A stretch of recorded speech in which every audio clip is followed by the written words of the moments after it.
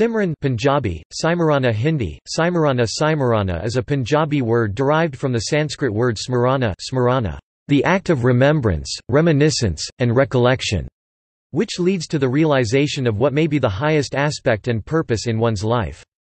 It is the continuous remembrance of the finest aspect of the self, and or the continuous remembrance or feeling of God, thus used for introducing spirituality. This state is maintained continuously while carrying out the worldly works outside.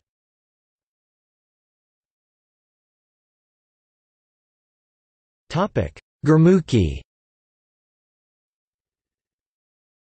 Simran is a commonly used term as a verb in Gurmukhi, which refers to meditating of the Nam, the ultimate feeling of ultimate.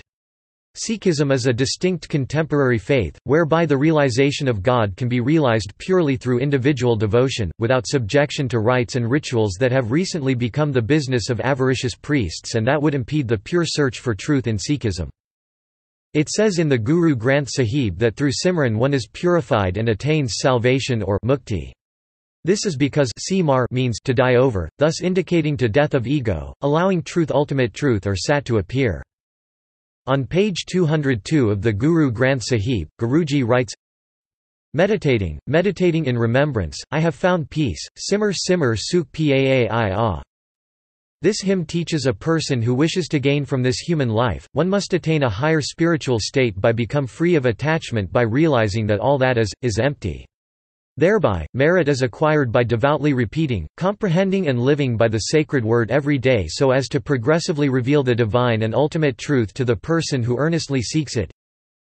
Guru Ram Das says in Sarang Ki Var Guru Granth Sahib, 1242, Nam, the incorruptible is beyond our comprehending. At the same time, it is our constant companion and preserves all creation. Therefore, truth will disclose itself unto us and lets us perceive it in our hearts. It is through earnestness that we can meet with such a truth.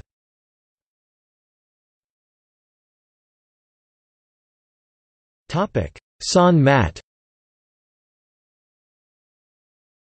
In Sant Mat the word Simran is used for the spiritual practice of repeating the mantra given by the Satguru during initiation. The mantra itself is also called Simran. Simran repetition is done during meditation and also outside it, however this mantra is later dropped in favor of real feeling of self or the God, which happens due to breaking out of monotony through jap. Thus mantra is used only till the point, monotony and previously formed patterns are broken. After it pure Simran is carried by the sadhak.